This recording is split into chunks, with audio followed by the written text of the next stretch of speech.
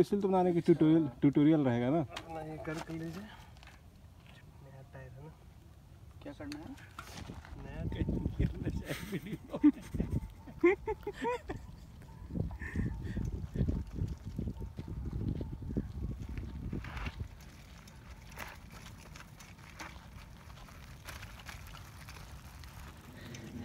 Hello everyone, hope you're doing well. So today I'm on a trail,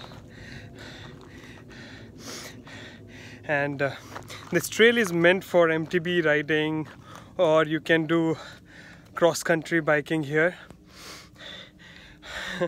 Okay, so there's a surprise. I wanted to test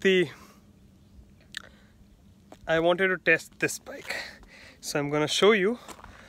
If you want to go for races, or if you want to have performance on off-road, or if you want to have performance on on-road, then you need a very specific bike. But if you are a rider who just enjoys riding, who wants to explore, discover the area, then you can do it with most of the bike available. This is an extreme trail.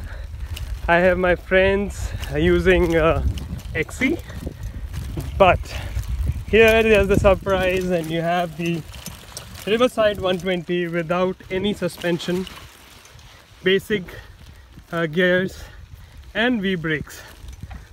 The bike is not meant for it, but I wanted to test the performance on this kind of terrain.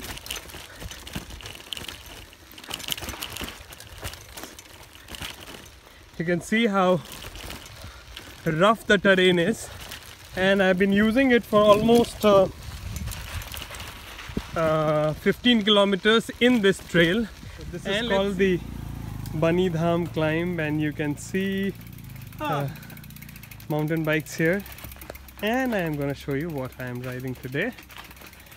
So the Riverside 120, the new Riverside 120, this is the bike that I have used.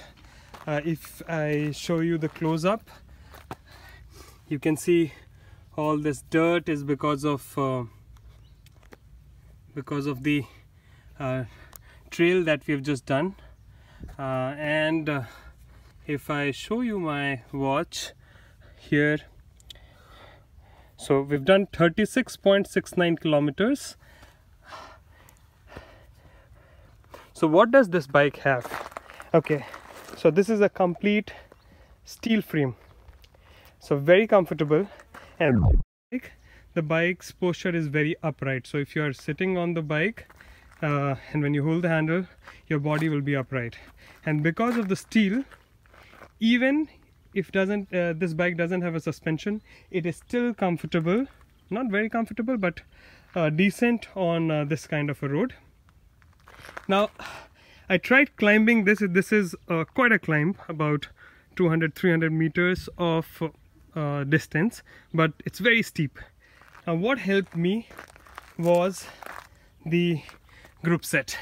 This is 1:8 speed, and here the smallest one is 11 teeth, and this one is 34. So you can see it's on the 34 teeth, the biggest one, which helped me climb. And there's single speed in the front. It's a B-twin Mega 34 gear, which was very efficient when I was doing the trail. In the trail you need to change the gears very often. You have a trigger shifter here, and 8-speed trigger shifter, which was very helpful during this climb. Now talking about the third part, which is the brake set. So you get a very good brake here. It's a V brake. It's very powerful. I would say as good as a mechanical disc brake. During the climb and when I was descending this area, this was very helpful for me. So the brake is really good. Now moving on to the wheel. So it's a double walled alloy rim here, and along with this alloy rim you also have a 700x38C tire. Okay, these tires are not the best ones for this kind of road, but if you're doing on road, these tires are very smooth. It was comfortable, it has good grip, and because of double wall rim, it's also very rigid. So that's more or less about the bike specification. Then there are some other things which makes the bike very comfortable. First is the saddle. Okay, there's a saddle cover here, but the saddle is an ergonomic saddle which is very comfortable. If you look at the handlebar, it's a upright crow handlebar that it has, which gives you extra comfort. And then looking at the pedal here, you get a flat pedal which gives you good control and grip while you're riding the bike.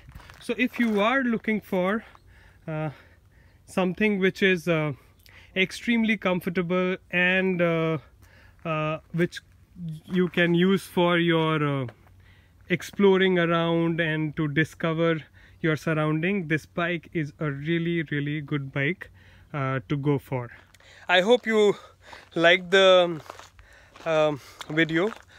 If you have any questions regarding the bike and the performance, please feel free to write in the comment and I'll give you the answers there. The bike is available at your nearest Decathlon store, or you can go to decathlon.in to get the bike. Stay safe, keep riding, and let me know if you need any help regarding the bikes or how to choose or what to choose. Thank you.